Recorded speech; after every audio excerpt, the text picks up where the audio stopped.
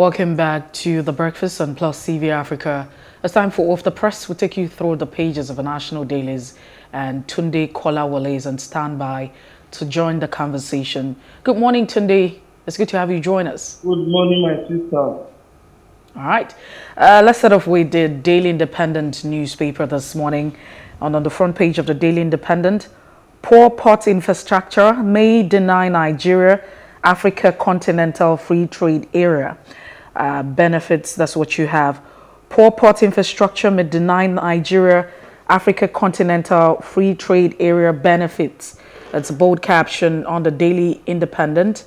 Despite recovery, economic growth remains fragile.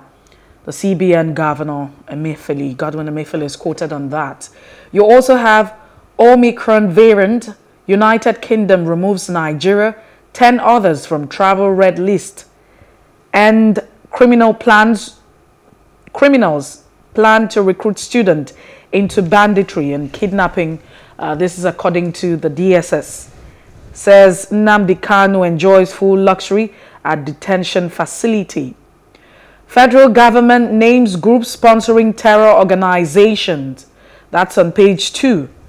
And Senate amends rules and okays simple majority for electing presiding officers. Senate amends rules and okays simple majority for electing presiding officers. No piece of integrity in APC from Buhari downwards. Ayo Adebanjo is quoted on that. And just before we move away from the Daily Independent newspaper this morning, COVID-19 has exposed weaknesses of our health institutions. That's what the Senate is quoted to say. And you also have INEC commissioners.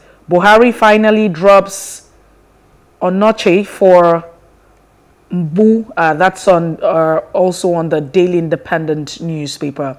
Well, that's the much we can take at this point in time. Away from the Daily Independent, we'll move on next to the Punch newspaper. Private sector fears job losses, firms closure over planned taxes and tariffs. With some riders there, MAN, that's the Manufacturers Association of Nigeria, NASIMA, NECA, others ask National Assembly to dismiss bills on proposed levies. You can't settle or you can't stifle businesses when other nations are providing incentives to firms. That's according to the OPS, Organized Private Sector. Minister FIRS Ramfak disagree before reps on revenue, monitoring and enforcement. Above the masthead, reps approve fresh 5.8 billion naira loan, $10 million. Let me take that again. Reps approve fresh $5.86 billion loan, $10 million grant for federal government. UK reverses Nigeria offers travel ban, cancels quarantine, insists on test. Federal government confirms UAE's slot for Air Peace airline awaits a letter. Nigeria's debt rises by 2.54 trillion naira in 3 months, hits 38.005 trillion naira. That's according to the DMO, the Debt Management Office. More stories beside the masthead. NSA lists Islamic groups behind terrorism, 6 clerics support. Now, fake oil magnate jailed 175 years for defrauding American over $8 million or $629,000. More stories on the front page of the Punch this morning. Obasanjo loses monarch in Ogun. Abiodun mourns. Presidential bid. Tinubu meets Northern Alliance. Says consultations ongoing. Ogun 18-year-old student arrested for poisoning female bachelor. Bamidele picks Ekiti governorship form. Says Fayemi deserves worthy successor. 7 travelers killed as bus from Zamfara crashes in Osun, catches fire. Omicron, Lagos to begin errant inbound passengers prosecution to curb spread. Those are all of the stories you can find on the front page of the Punch this Wednesday morning. All right, let's take a look at the Nation newspaper this morning. The bold caption reads, "Lawmakers target of attacks during Yuletide," says DSS. It's a bold caption. And you also have NAS names 3 terror sponsors. Buhari governors discuss insecurity, and 30 travelers abducted. This is the riders underneath the bold caption. Sanwo-Olu inaugurates 18 classroom and recreational facilities. There's also a picture to that particular headline. 2023, I am still consulting, says Tinubu. Nigeria orders removed from the United Kingdom red list. Travel ban helpful. That's right there underneath the caption. And you also find Nigeria's debt stock now 38.005 trillion naira. And that's it on the Nation newspaper this morning. And the last paper we are reviewing this morning is The Leadership. The banner headline at Sam Nda Isaiah's first memorial call for assent to electoral bill resonates with several writers to that story. Signing the electoral bill will make votes count, breed credible leadership. That's according to Obagbino. Advocate security, tax. All right, Nda Isaiah believed Nigeria could be fixed, according to Kuru. He always put his country first, Lai Mohammed. He did not die in vain, SGF boss Mustafa. He will be forever remembered by Nigerians, Aisha Buhari.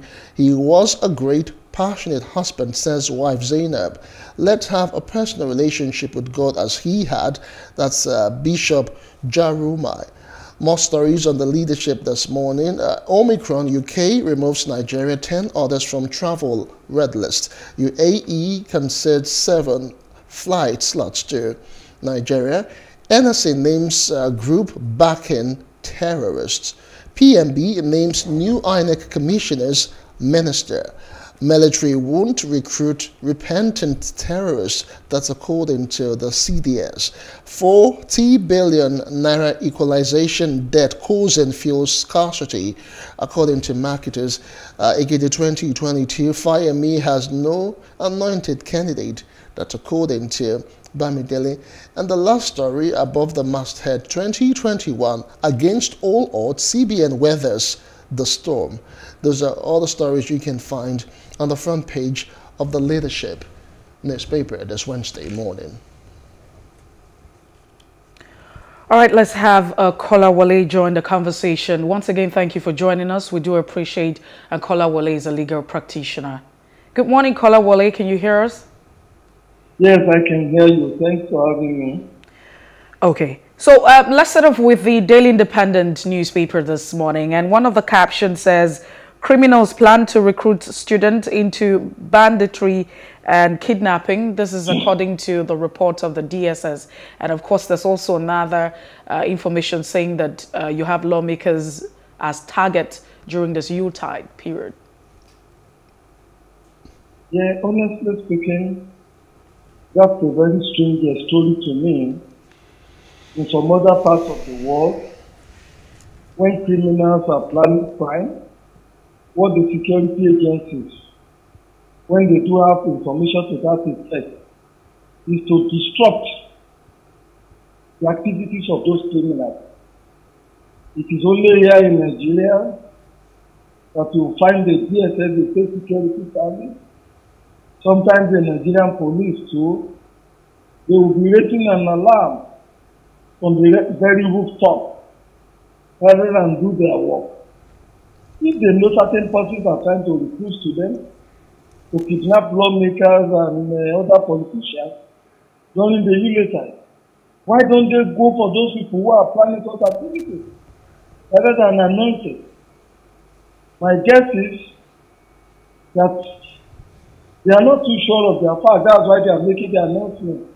They are just trying to take a kind of preemptive action. And you are now, of course, aware of the antecedent of the DSS, that most times, if not all the time, they never told the truth. We were told Sunday Igboho stockpile arms and ammunition in his house in order to overthrow the government. Because of that, they went ransacked, destroyed the house, and killed 2 people using pistols. At the time, Akadonye, a human rights activist, he was accused of killing somebody and prosecuted all the way in Kano when the young man was in Lagos there. Of course, Showore too has been in one form of incarceration and harassment for so many months, or if not years now, because he is accused of planning to overthrow the government of the Federal Republic by the DSS. I don't believe in the DSS. It's not an organization that is credible at all. If I have my way, there should be no DSS in a democratic Nigeria. And you recollect, this was the way they were behaving when Buhari was military head of state in 1983-85. Such that when the government of Babangida came in, it had to disband the DSS. They were called the NSO at that period of time.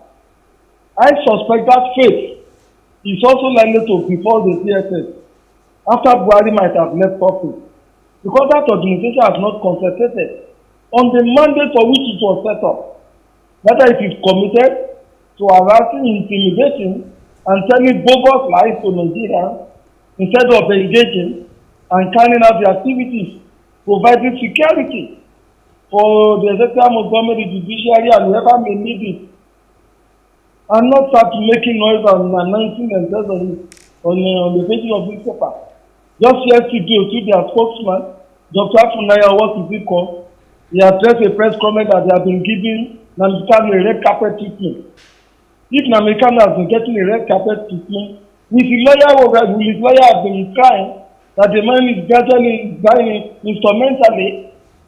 So please, let's forget it. If they have information that certain parties are trying to commit crime, it is the responsibility of the DSS to nip the crimes in the bud.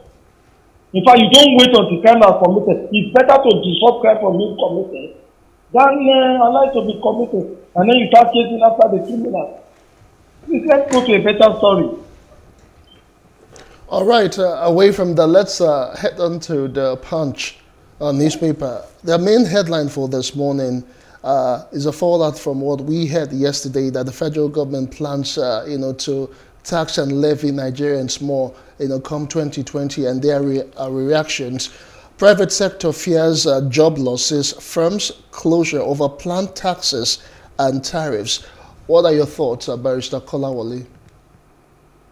Well, you and I will remember that a lot of patriots, with due respect, including myself, have been making noise and shouting that closing our eyes to the mismanagement of the economy, to the massive looting that is going on in all the government parastatals, MDAs and organizations, and the ineptitude that we have seen with the management of the nation's resources, the wholesale borrowing of money from wherever this government could find it. That at the end of the day, the Nigerian people will be the one to pay for the profligacy, for the political activities of the Nigerian politicians. Now the chicken is coming home to roost. They've mismanaged the economy. They've borrowed money which is never used to execute whatever project they borrow the money for. They haven't managed the economy in such a manner in which the economy could grow and pay for its own debt. We are fighting a war and relying on wholesale importation of arms and ammunition to fight the war. We are borrowing money. We have forgotten that when the Nigerian nation fought the civil war in 67 to 70, there were people in charge of the economy who made sure that Nigeria didn't borrow a single penny to prosecute that war. And the war was still one way or the other. So, why would anybody be levying charges and penalties with all manners of taxes that is already being imposed on Nigeria? They try to increase VAT, the company tax are there, educational levies are there. All manner, the vehicle registration fees have been increased. You cannot use water the way you like because you pay through your nose in some places for the way it is available. Look at the PACN. Look at the kind of jumbo bid that we are getting from all those organizations. Yes, the minimum wage remains at 30,000 level. And then you are also planning to increase fuel. The cost of gas has gone up astronomically, so that people have gone back to using wood and charcoal, which they stopped using so many years ago. And then you say you now want to impose levy charges and all manners of that tax. That is not fair. Rather, one would have expected that this government would trim down the cost of governance first. And we have had the opportunity to do it in the return to this evil rule 20 years ago or thereabouts. I keep emphasizing too, the cost of the security contract in Nigeria is one of the highest, if not the highest in the world. What have they done with regard to reducing the cost of contract? Every construction project in Nigeria today is denominated in billions. A kilometer of road will cost about 6 billion. When the materials for the road construction is not imported, you get the cement in here, you get the granite here, you get the sand in here. The only thing you probably import is the iron, and then maybe you rent equipment. So why would the cost of road construction be denominated in billions? Awolowo didn't do it in billions. Namdazikwe never executed the road project in billions. Tafawa Balewa didn't do it. Compare the cost at which the cocoa house in Ibadan was built, and then the high rises that we are having in the recent times, how much the government of Nigeria, both at the state level and the local government level and at the federal level, are spending on those projects. It is not fair. In my humble opinion, the Nigerian people should resist any attempt to impose further levies, taxes, and charges on them. The government must trim down the cost of governance first, address the issue of high cost of contract, and then the massive corruption, embezzlement that is going on in all the public places, right from local government level to state level to federal level. There is no day you open the paper even today that will not have heard that somebody has embezzled 1 billion or 2 billion or 50 billion. Nobody even embezzles millions anymore. That is the direction to go, not to start imposing levies on people. All right, Tunde Kolawole, let's move away from that discourse now and still staying with the Daily Independent newspaper. Federal government names groups sponsoring terror organizations. Sounds like good news, and just maybe, you know, the body language of the president has changed, and we probably might just see some persons being prosecuted. Can you take that again, please? Federal government names groups sponsoring terror organizations. Well, my sister, that story is not too different from the story of the DSS. Why would you be naming terror organizations if you don't know them? People who have made our lives uneasy, who will not allow us to sleep with both eyes closed, and you say you know them, and you merely name them, you don't go after them, and take how long it has taken them to name all these so-called people as sponsoring banditry and terrorism. The issue was raised so many months ago, and the Nigerian people have been saying, if the authorities in Dubai can say, look, this and this person are sponsoring terrorism in Nigeria, and they took them to court and jailed them, and try to block their means, their cash trade. What was our own response?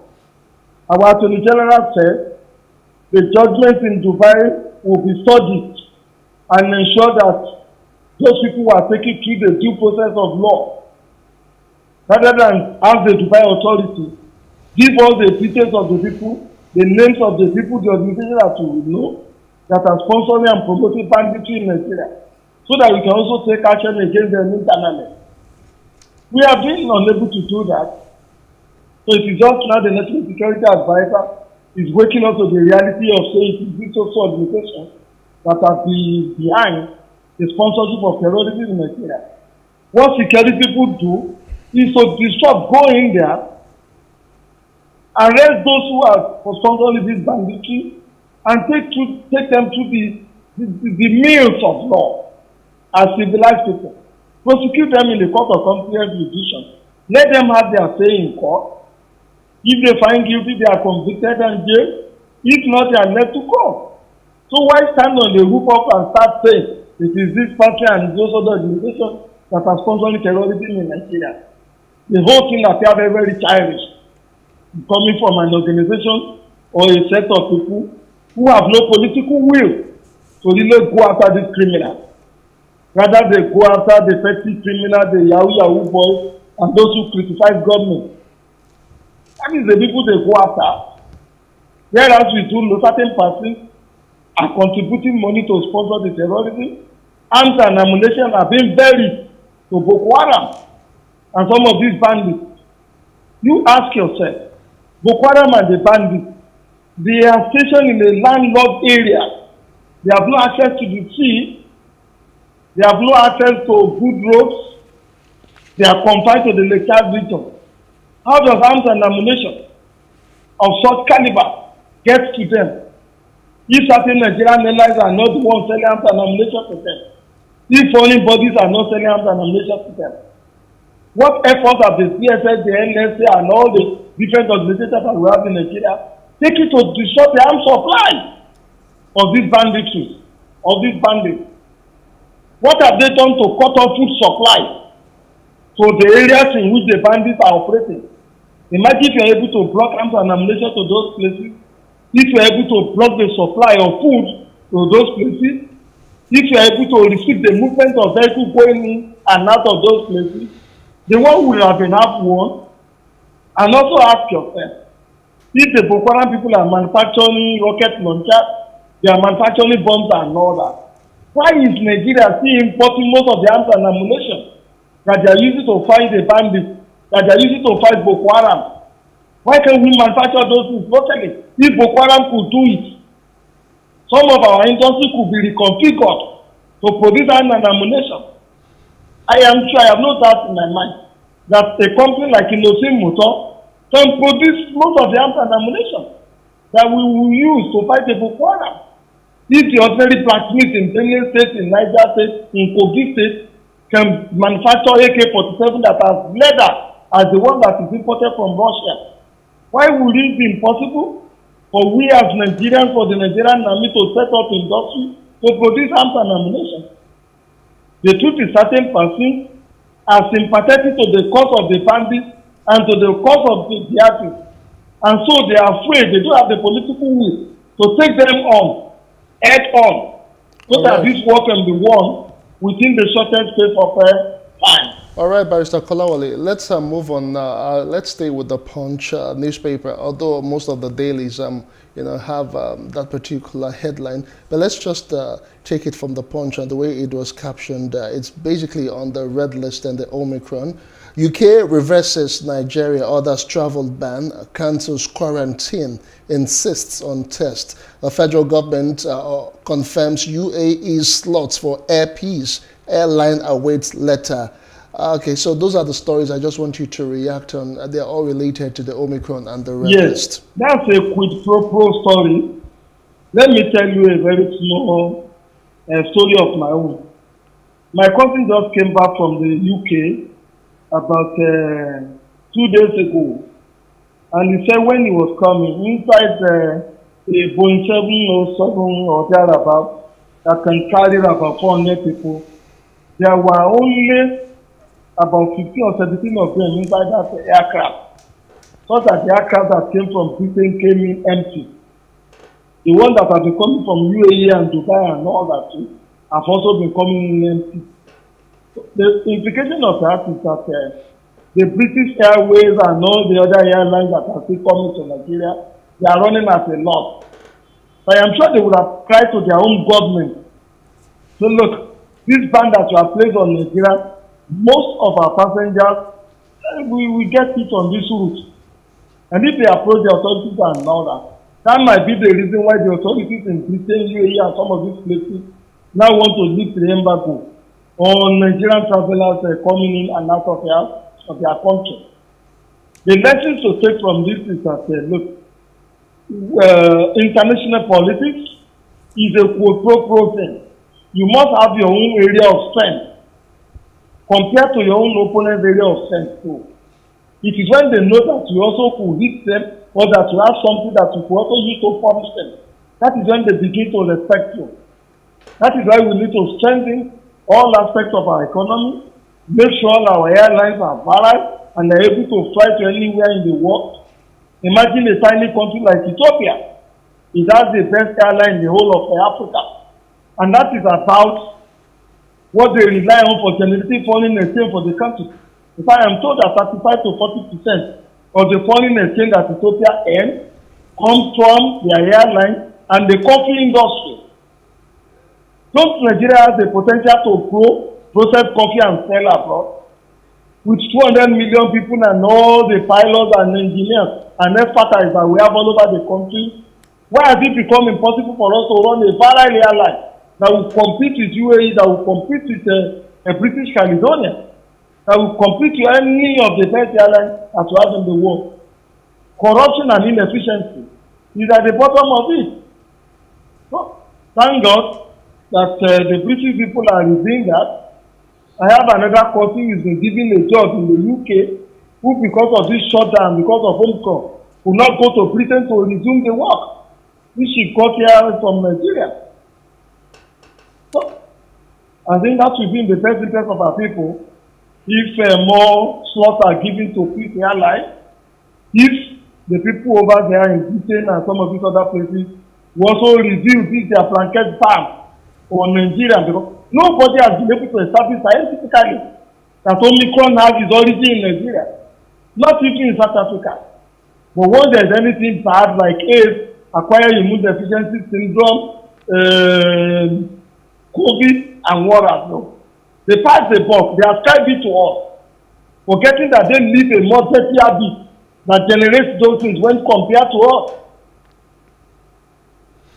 All right. So that's my take on that. Okay, let's also go back to the Daily Independent, and quickly on that, you have Nigeria's total debt hits 38.005 trillion naira. Honestly speaking, my sister, each time I read the story of the debt profile of the Nigerian nation, my heart bleeds. Why does it bleed? I have tried to compare the quantum of money that we have borrowed in the last 20 or 6 years thereabout, and the infrastructures that we have on the ground. Today, Charlie, in my humble opinion, there is a wide gap from the money that we have borrowed and what we have said we use the money to do. Secondly, Nigeria has also set a record with regards to this borrowing. We are probably the only nation in the world that borrows money to pay salaries and allowances of indolent politicians and their hangers on. When you borrow money, you should borrow money to build infrastructure that will be able to pay back the money that you have borrowed. But the exception is Nigeria. Immediately the money is borrowed, it is just tweeted away. Just like money that has been returned to us. Somebody somewhere too will sit down on it, and then they will reloot it. And then generation yet unbound will be made to pay for this money that has been borrowed. I will give you a short story too. I mean, next time, if you give me the time. When Chief Akadonye was appointed as like a prime minister and then minister of finance under Gowon after he was released from the Calabar prison, after his so-called reasonable trial and all that. The first thing Chief Akadonye said was to see that what are our best sources of generating revenue, and he identified the port, he identified the cocoa industry, and some of these, he also identified where the loopholes are coming from. And he requested from good people, good leaders who are responsible, who have integrity, hey, give me some young men who are honest, who are not corrupt, who are prudent in management of resources. And people like Alhaji Shehu Musa were recommended to him. So he posted these prudent people to the Port Authority, to the cocoa industry, and some of these other places, money earning, revenue generating organization for the federal government. And he asked those people to preside over those places to manage them. And those people were able to block the loophole. And before you know it, the revenue profile of the federal government at that period in time began to soar. And with that, we were able to do so many things. Prosecute the war, provide food for ourselves, continue the infrastructural development without borrowing money. What concrete efforts have we seen that the present administration has made with regard to identify the revenue generating arms of the government, putting diligent, prudent, and honest people in there, and blocking all the loopholes that have been the drain pipe of the nation's resources? Nothing to that effect.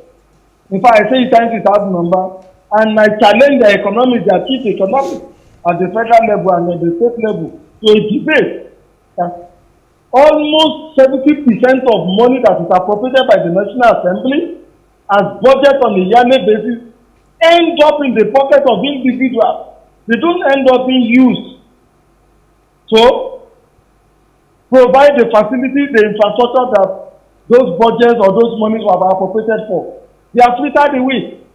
Just last week, you and I were reading a story of 90 billion the amount of COVID finding its way into the pocket or into the account of an individual. You don't run a nation like this. If Lee Kuan Yew had run Singapore the way we are running it, the kind of development that has taken place in those countries today wouldn't have been there. The bottom line is that we don't have serious, intelligent, prudent leaders in this part of the world. What we have are rulers who behave like the monarchy, that they can do anything, they can spend anything, and you know in Yoruba land, they say you don't question the monarchy. The monarchy owns everything and everybody, and whatever they do cannot be challenged. That has been the attitude of our political life, that whatever they do, nobody's business to challenge them. That is to say, there's no room for accountability, even in a democracy. Honestly speaking, this debt profile is an embarrassment, and I do hope that when this government will leave office, we will not only set up a panel to look at all these debt profiles and bring to book those who have put us in this mess, and then we also set up another panel to look at human rights abuses and those who have engaged in extrajudicial killing, harassment, torture, and then the disappearances of citizens. You remember that Yata, a university lecturer in Kano, who was an active critic of government, up to today he has not been found. He just disappeared. People went to his house in the evening in the presence of his wife and chair and took him away. And they just want to ask him questions until today. That young man has not returned for the past 2 years. So we need a very serious, we have a serious assignment in front of us. After this government, this road government, who have left office. All right, we must say a very big thank you to you, Barrister Tunde Kolawole. That's as much as we can take on this particular segment of the press. What we're taking today in history. Today is December 15th. What happened some years back? I'll bring that to you right away. Stay with us.